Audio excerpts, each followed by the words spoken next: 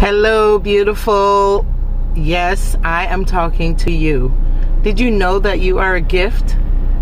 Did you know that there's absolutely no other version possible of you in this realm of reality on earth right now? There's only one you. And you, my friend, are a gift. Every species in nature, no matter whether we think it's a good thing or a bad thing, is a gift. Think about the big giant oak tree, how much of a gift that is to us. Think about the fruits, the vegetables, the plants, even bacteria. Bacteria is a gift. There's good bacteria in our bodies that helps us digest food, that helps us absorb things like we need to, and they are, yes, they are a gift. Everything that we are encountering, every experience has a gift in it for us. Now, will you be the gift that you are? Will you and do you recognize the gift that you be? There may be some challenges you're experiencing right now. There may be some difficulties you've experienced in the past.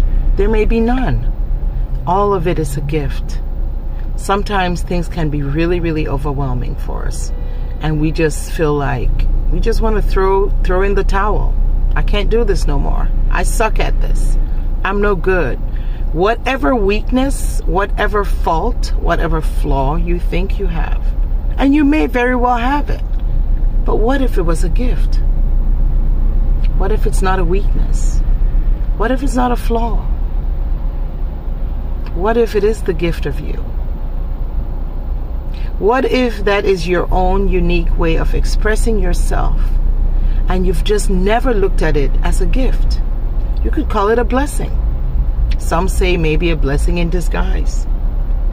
Sometimes it's a blessing that's very obvious, but we've just not looked at it that way. So I ask you again, will you be the gift you be, the gift of you? Did you know you are a gift? There is a gift, the gift in you. I'm not really a singer. That just felt like it needed to be sang. So, chin up. Be the gift you be.